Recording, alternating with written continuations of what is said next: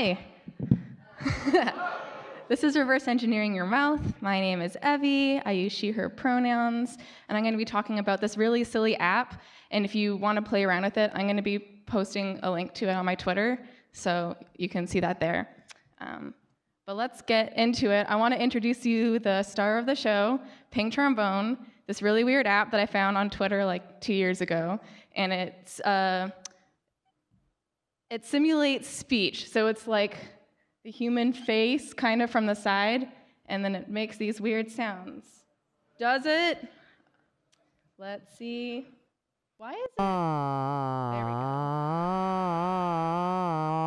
So you can move the tongue. Oh, yeah. And you can, like, the nose and the lips. And the throat.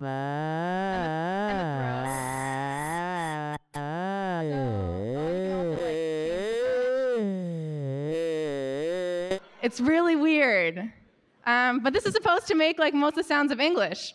And I speak English. I've spoken English like most days of my life, and I cannot figure out how to get this thing to make English sounds. I move my mouth and like English sounds come out, but how do I make this thing make English sounds?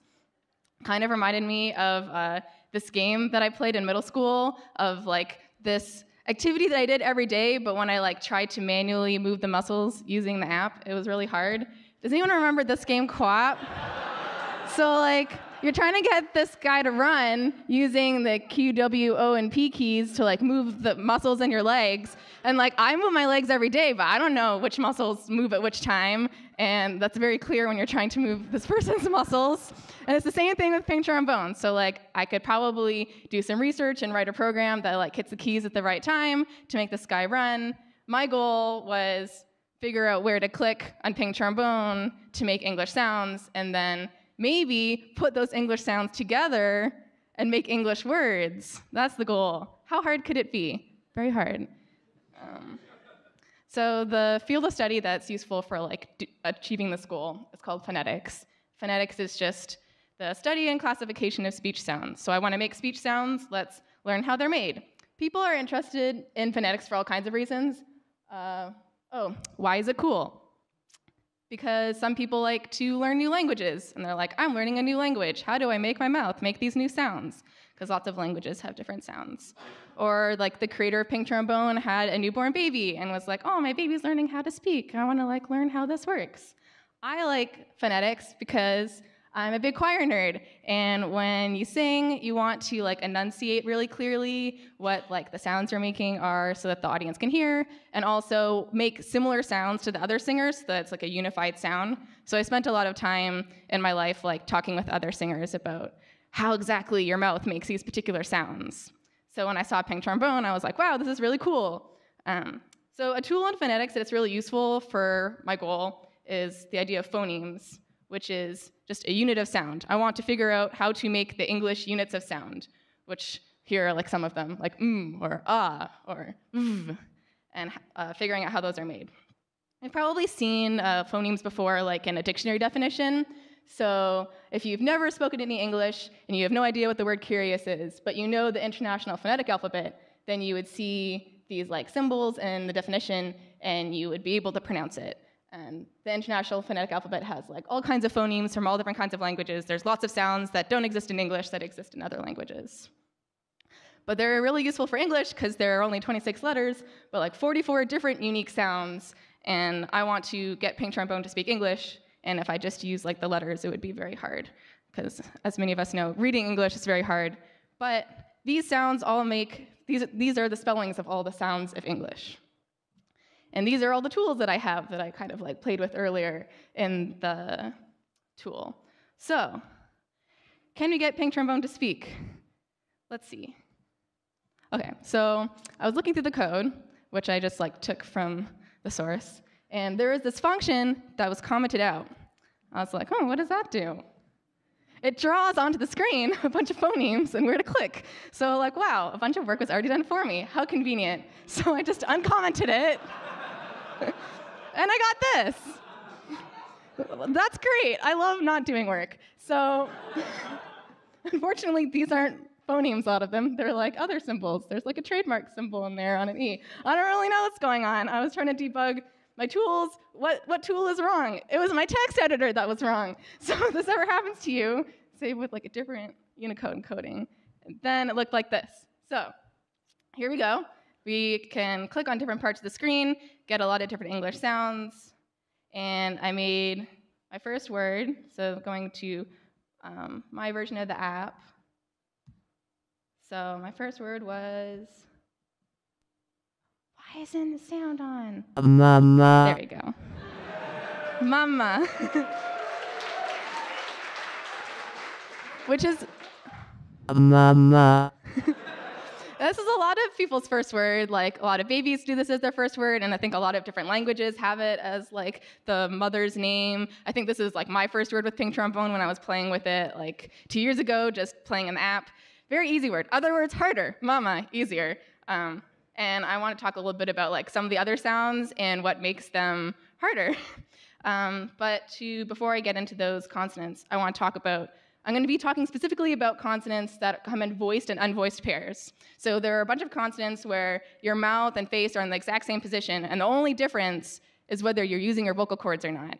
And the easiest way to understand this is to try it yourself. So I know you're all just here to like watch a talk, but I'm going to take like 5 seconds and like make these pairs of sounds and like feel how your face doesn't change, but your vocal cords go. Make sounds.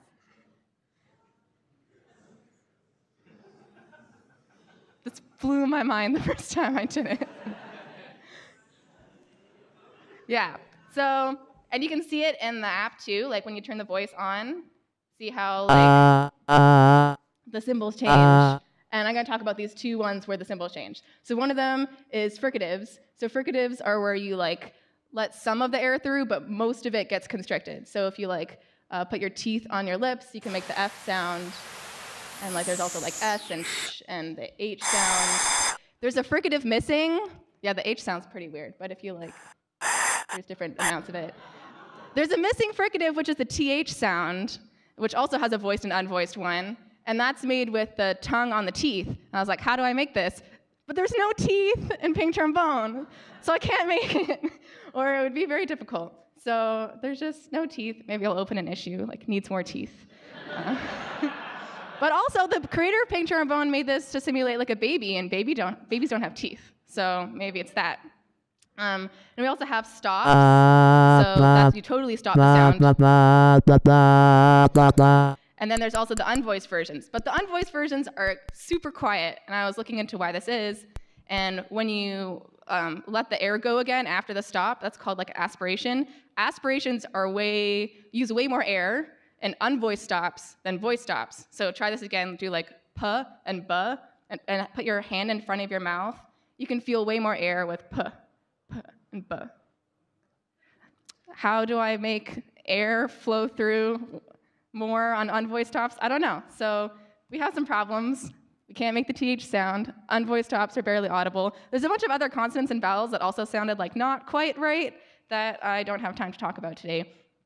But even more than that, I tried to put them together, and it was hard, as you may imagine, for a bunch of different reasons. So one is like the transition between voiced and unvoiced phonemes is hard. Like, when do you turn on the voice? How quickly do you turn on the voice? Specifically for H, I think the transition to turn the voice is like gradual, whereas I turned it on immediately. So this was my second word, haha, which sounds much worse than mama. So, not quite right. Also, different phonemes are different lengths. So like vowels are often longer than consonants, and I just made them all 200 milliseconds, so it sounds kind of weird that they're all the same. But I added an extra setting that make consonants shorter, and this, I think, helps a lot. And then there's a bunch of other things, like when you speak, the pitch of your voice changes, and there's emphasis on different syllables. Like getting Pink Trombone to sound like a human would be a lot of work, but I think there are a lot of things that you could do to make it a lot closer. The word mama was easy because, first of all, the consonant M, you just close your mouth. Much easier than doing anything with your tongue. The vowel ah, you open your mouth, and that's pretty much the resting position. There's no unvoiced, it's just a full voiced sound. So that word was really easy. Other words harder, but I'll give it a shot making other words. Yeah. Let's try hi bang bang con. which involves a lot of like weird consonants that, are difficult to produce. But yeah, this is kind of what it looks like if you put it into the International Phonetic Alphabet. Oh my God. Let's do the whole thing. Yeah.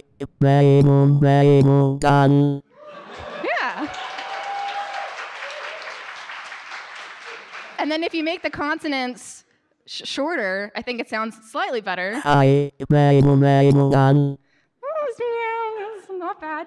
Kind of reminds me of like in QWOP, where it's the guy's running, but also it doesn't look at all like what a human would look like if they were running. This is like, it speaks, but it doesn't sound like a human would if they were speaking.